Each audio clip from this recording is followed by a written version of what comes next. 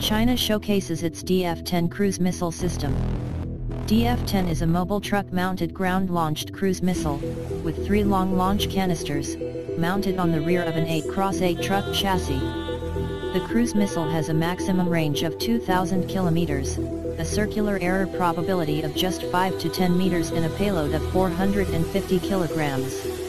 It can use high-explosive warhead or sub-munitions for attacking fighters on runways and tank columns, nuclear warheads, and fuel-air explosives. Other warheads include high-explosive blast or Earth Penetrators. The DF-10 cruise missile can be used against terrestrial targets and U.S. carrier battle groups in the Western Pacific.